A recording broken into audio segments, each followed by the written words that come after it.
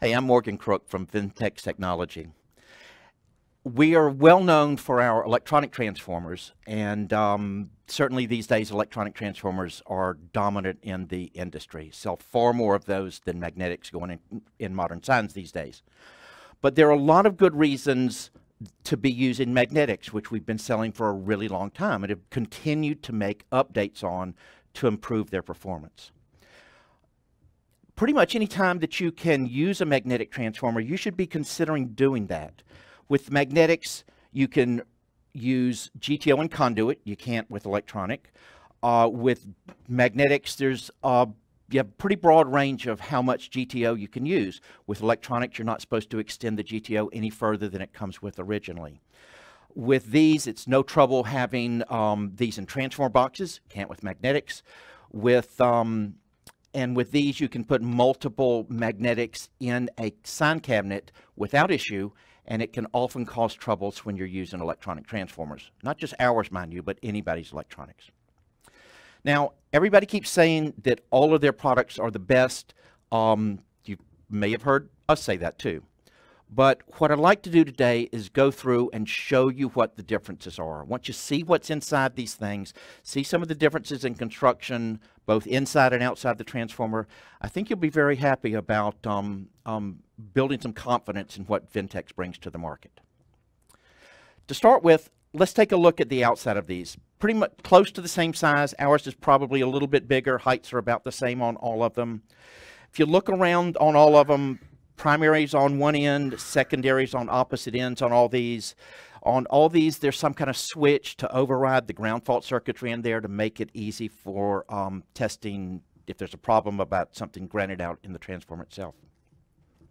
What you'll notice on ours, however, is that on this primaries over here, service ground here, on this end of the transformer, besides having the ground fault override button and so forth, we also have this lug on ours, and this is a midpoint return lug. Because of how we build our transformers, even with 2161, even with the ground fault transformers, because of the construction we have inside here, we can have a return lug on ours. And the difference there is if you're doing service on something that has been originally midpoint wired in a midpoint ground method, this lets you, rather than originally it went out from here through the neon and came back to the service ground. Now all you have to do is bring that end over here to the return lug on it. If you're working with some one of these other transformers, you're looking at rewiring a significant portion of the sign. So this, when you're doing service work in the field, can end up saving you a lot of time. Now, what we'll do first, take the lids off these things, look inside, see what differences we can see there, and then we'll move on from that. Hey, we're back after deconstructing these three transformers. On this one, cut the sides off here, put it on a gas grill upside down, melted the tar out. We put some, then soaked it in gasoline for a while, used some engine cleaner on it, and it came out this nice. So you can get a really good idea of what's inside. On these other two, both of them with epoxy inside, cut the sides off, got a nice big ball peen hammer and just wailed on it for several hours. Both that one and this one too. Okay, so overall, let's look at the main parts of the construction here. These two are built in a similar way in that primary coils right here, secondary and secondary. This one, primary coil, secondary and secondary. On the Ventex, we build ours differently and in the traditional way, which most people would have, well, certainly accepted as being best in the past. We believe it certainly still is. Primary coil in the middle, secondary coils on the outside. When power is induced in both sides, this is why it ends up being equal on both of the terminals coming out. We believe that it runs cooler being this way since the same amount of power is being induced into both of them. Both coils are worked the same amount. They're putting out the same amount of effort. A little bit different here there, in terms of the power that's induced in the first one versus the second one on these. Now, if you look at the coil, the outside dimensions on this, this is about 6 inches long. Here we're at about 7 inches. On the Ventex, a little more than that. But you can look and see the size of the primaries here versus here versus here. Much, much bigger here. We're looking at 30% more materials inside this thing, which means The materials that are in here are sort of doing less work to make the same amount of power. They're under less stress. It's one of the things we think makes this work so well. In here you see the cardboard that was segregating the ground fault module from the rest of it. There was a piece of mylar on the bottom, and there was mica on one side of it. You see, in this second one, there was mica all the way around it.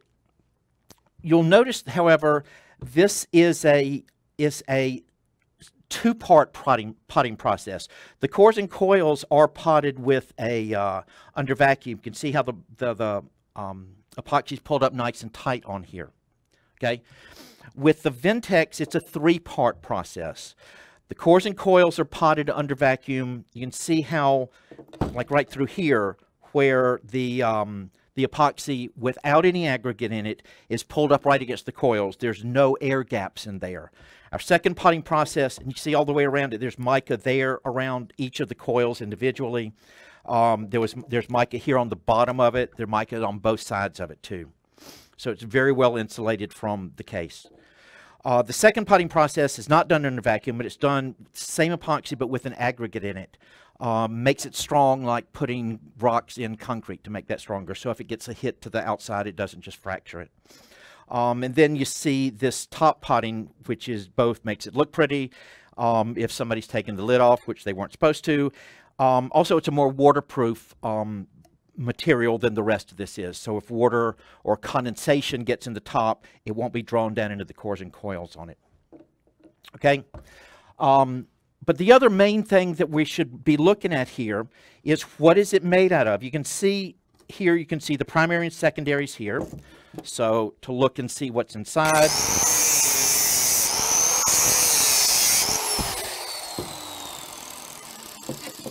You can see the tape that's around here. It's holding together copper windings in here on the primaries and the secondaries.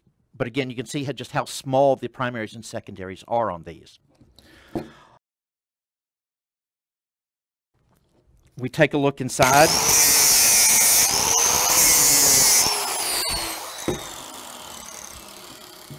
And we see on the secondaries that it is copper windings here, but on the primary, this is aluminum windings here.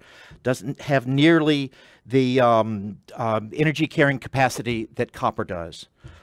On the last Ventex,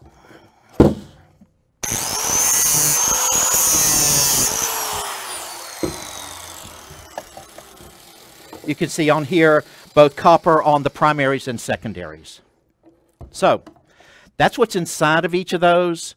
You can see so that you can see that all transformers aren't built the same. We spend a lot more money building ours. We end up charging approximately the same thing, but there's a lot more materials in here. Copper windings throughout the whole thing. Multi-part potting process, mica around everything for insulation. And just generally, we believe that this is a better way to build a transformer. And now that you've seen inside and seen what the difference is, we hope you'll consider buying Ventex transformers. Thank you.